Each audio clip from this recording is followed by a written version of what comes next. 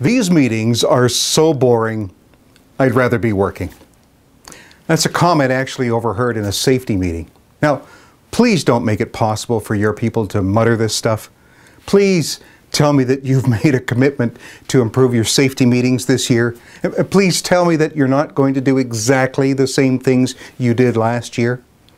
See, there's a difference between safety meetings and engaging safety meetings. Safety meetings are typically information dumps, and they're full of all of the ineffective things that other people seem to use in their safety meetings. It's like bad safety meetings give others permission to do the same. But those bad meetings don't get the results either. Then there are engaging safety meetings, ones that build teamwork and motivation for safety. Which ones are you organizing?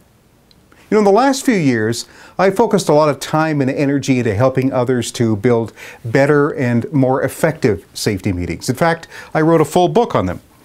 And it's one that I still give away for free, The Perfect Safety Meeting, and now my new book, PeopleWork, The Human Touch in Workplace Safety. It features 2 full chapters dedicated to building better safety meetings as part of an overall strategy to help build a better safety culture.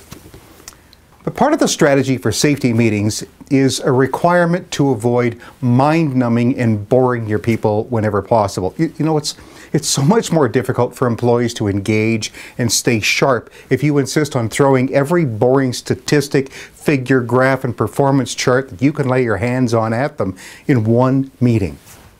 Boring safety meetings evolve out of those boring meetings that you've already attended, and over time, bad meetings evolve into something worse. See, if you don't correct it, of course it's going to get worse. We need to put an end to the parade of PowerPoint-armed, personality-deficient robots who simply go through the motions at safety meetings. We need to stop the corporate karaoke, the word-for-word, sing-along, regurgitation of every thought in the presenter's head that's posted on a slide in bullet points. Sorry, but your people are going to disengage from the safety meeting the moment you put up a slide with 7 lines of type on some boring blue background. If it's not fun or engaging for attendees, they just won't participate. If they don't understand the point of the meeting, of their role in it, they'll sit at the back of the room, arms crossed, and be a spectator instead of a participant. And that's exactly what we want to avoid, spectators at safety meetings. So, here are the 3 top strategies for building effective and engaging safety meetings.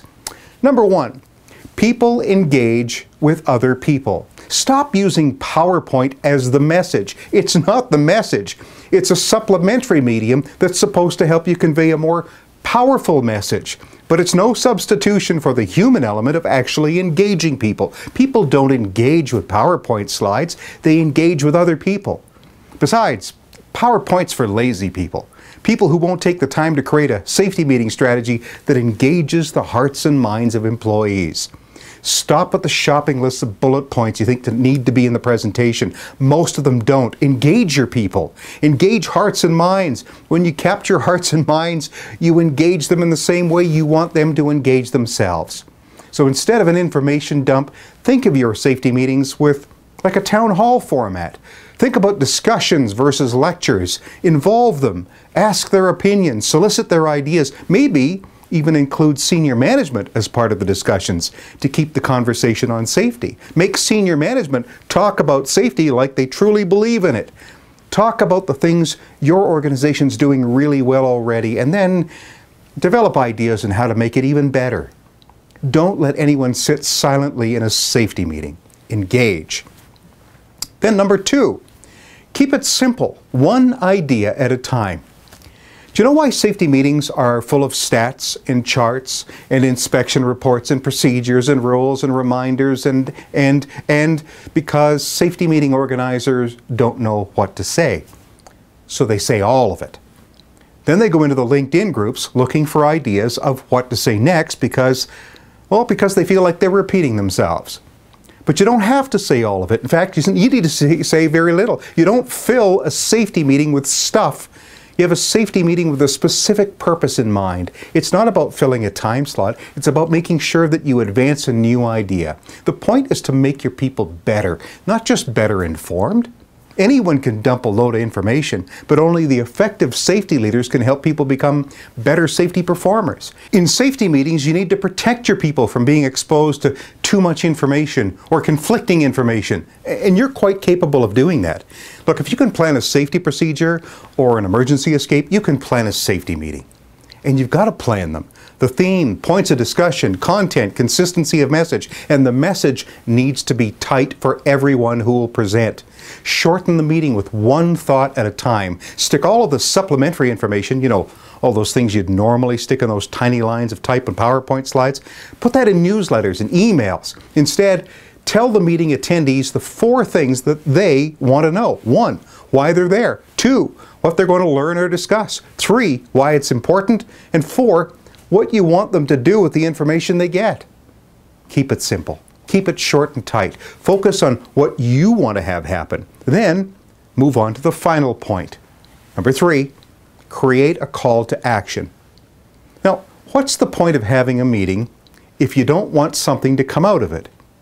If you don't want something to happen, send a memo. But if you're going to have a meeting, there had better be something come of it. There needs to be a call to action. What do you want your people to do better, more of, or differently at the end of the meeting? Start your planning at the end of the meeting and work your way backwards. Figure out what you want them to do more of, to do differently, or what you want them to do better, and then point everything in the meeting at accomplishing that one thing. Everything you do and talk about in the meeting should support the call to action. Make sure each slide, each point of discussion, speech, instruction, or handout supports that one thing. See, it's not enough to just know the information. Your people now have to do something with the information. That's why you start with a call to action and planning, and you work backwards from there. Everything can have a call to action. I mean, even this video can have a call to action. Like, I want you to download my free book, The Perfect Safety Meeting. Can you do that? Then I want you to buy my new book, PeopleWork, The Human Touch in Workplace Safety. And if you like what's in that book, I want you to consider how I might bring you some value as a safety culture consultant or as a safety meeting speaker. You see? A clear call to action. Now, remember, if all you want to do is inform your people or remind them of procedures and rules, put it in a memo or an email. But if you're going to bring them into a meeting, involve them, engage them, ask them. It's their meeting too. Make it valuable for them. When you keep that purpose in mind, you'll have less difficulty in figuring out what you want to say in your safety meetings. You'll move from boring safety meetings to effective and engaging safety meetings.